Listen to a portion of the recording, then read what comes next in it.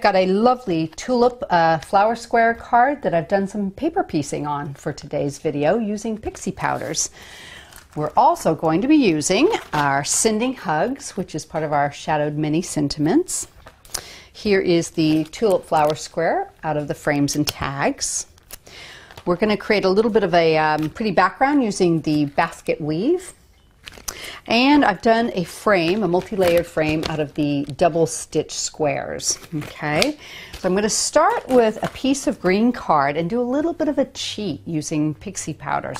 So I've got the pale olive, take the lid off, the emerald green,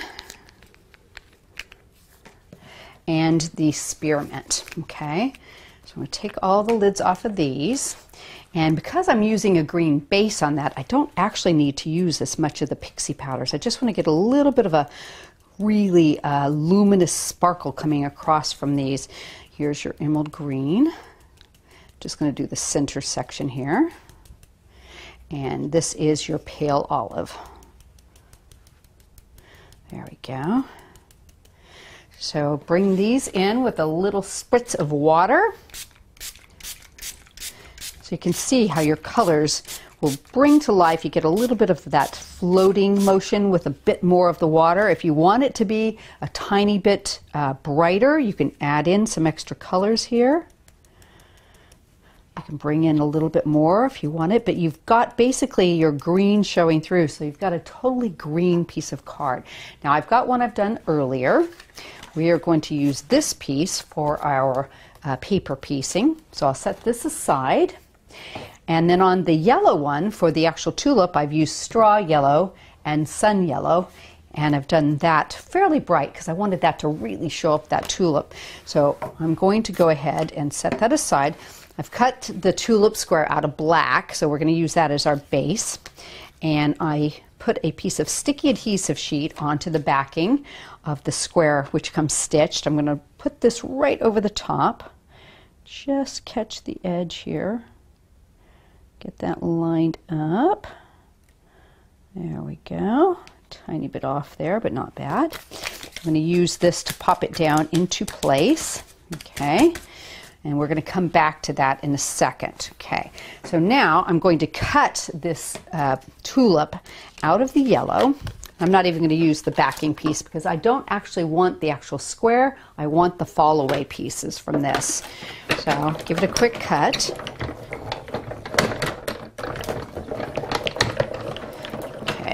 Carefully bring this over, and I'm going to bring the whole entire piece over so I don't lose any of these pieces.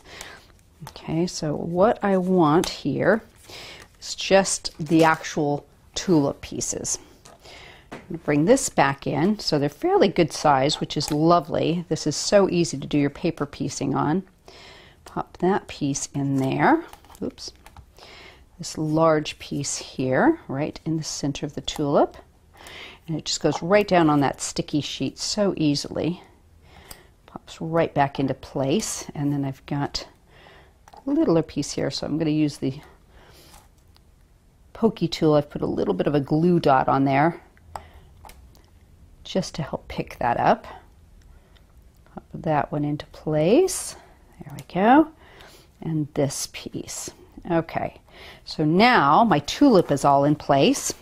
So what I want to do is get rid of these pieces. So I'll just tap them into the bin.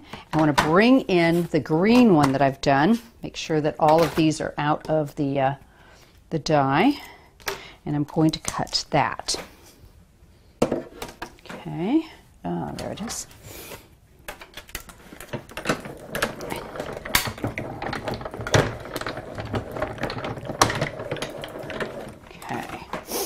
Now, bring this one over,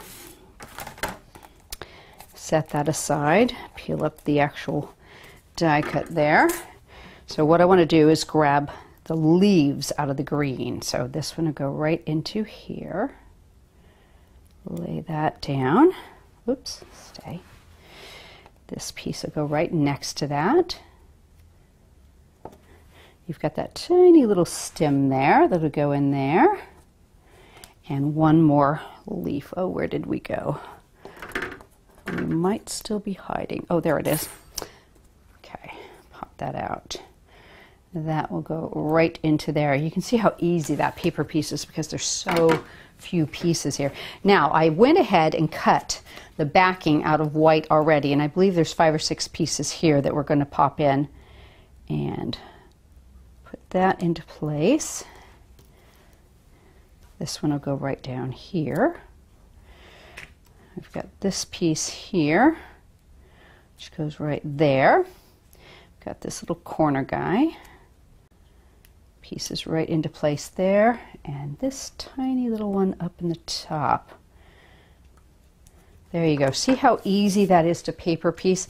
Now I've cut this so it's, or put this on so it's just a little off on the top. So what I want to do is just trim this with my scissors. You could also take a little bit of a black marker around the edge and that wouldn't show. So I'm going to come back to that. We'll add some mounting foam on the back, and we're going to bring in our background.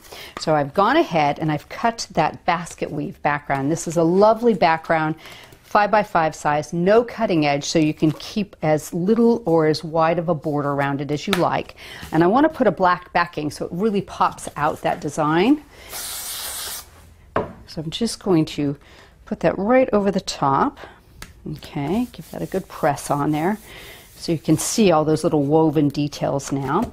I've done a multi-layered frame with a wider white base and then a thinner black frame on top using the double stitch squares. And I'm peeling off the mounting foam backing. And we're just going to layer this right over the top. I might need to trim away a little bit of edge to it. Excuse me while I just sort of lean over it. I find it's easiest if I just sort of hover over the design. There we go. And that looks like it's nice and even. Perfect. I like that. No trimming necessary. I've done a black and white edge for this, just bringing in the black as the matte because I've got quite a bit of black on the card. So it gives it a nice balance. I'm going to pop that into place. That'll go right between my pierced edge. And I'm going to come back to my beautiful tulip that's paper pieced.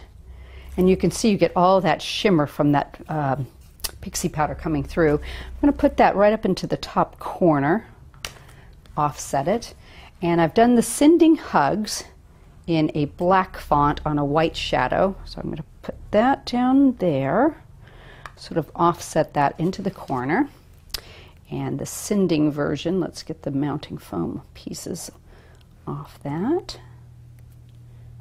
And there we go. I'm going to just do sort of a diagonal here into this lower corner. Straighten that up a little bit. There you go. Isn't that easy? And you could see that paper piecing took very little time. What I love about this technique too is you can use up some of your little bits and do things like this. It's not a very large die. Hope you've enjoyed this video. Our YouTube channel has so many more for you to watch. Please like us and subscribe, and a new email will be sent when we load new videos on for you.